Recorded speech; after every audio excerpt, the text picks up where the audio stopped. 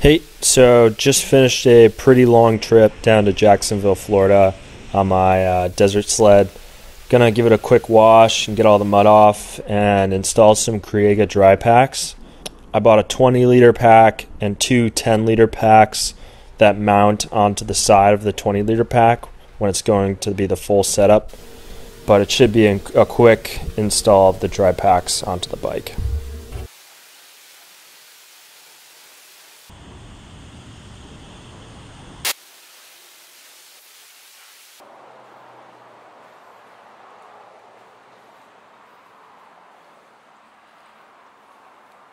So yeah, I bought these packs off of Revzilla. It seems to be one of their dominant suppliers of the Drypacks. Came in the mail within 4 days, which wasn't too bad. So yeah, also additionally I bought a tool bag from Kriega. I thought it'd be good to have when I'm doing more longer trips for adventure touring. I'm going to deck it out with some tools here in another video, but for now, we'll put this aside. So yeah, onto the Drypacks. So the main pack is a 20-liter pack. I figured this would be big enough to store my sleeping bag, maybe some of my other smaller camping materials.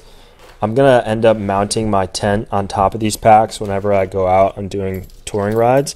So I really didn't need a spot to put my tent.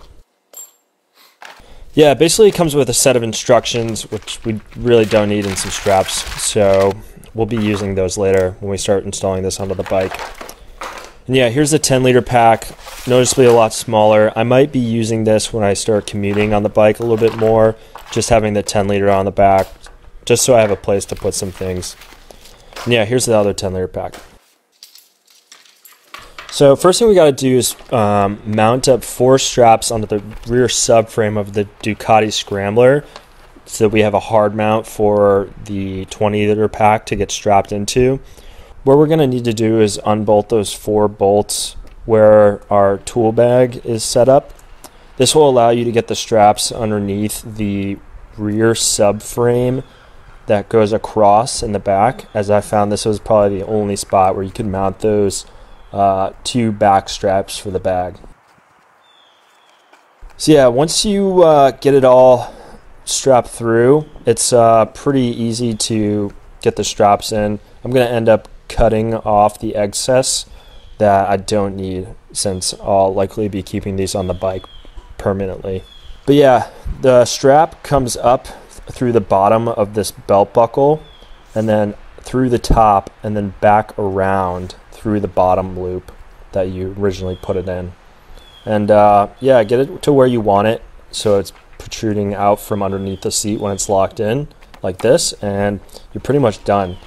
Just repeat the process for the front 2 straps, which now that you've done it twice, it's pretty easy to know what you're doing. And that's honestly the entire setup for these dry bags.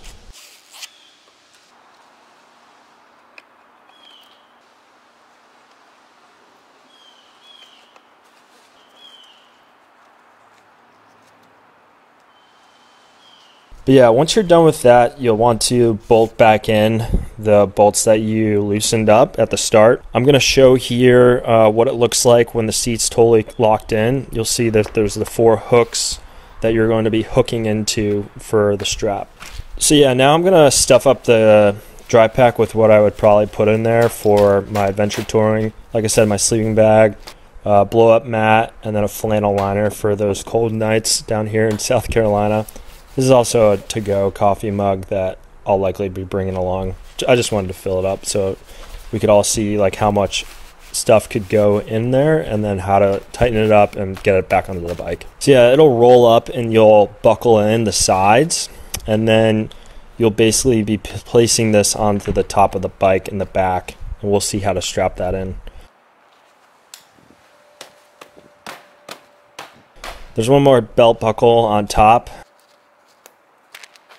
And of course, if on any trip, I'm always bringing some wet wipes and matches, because why not?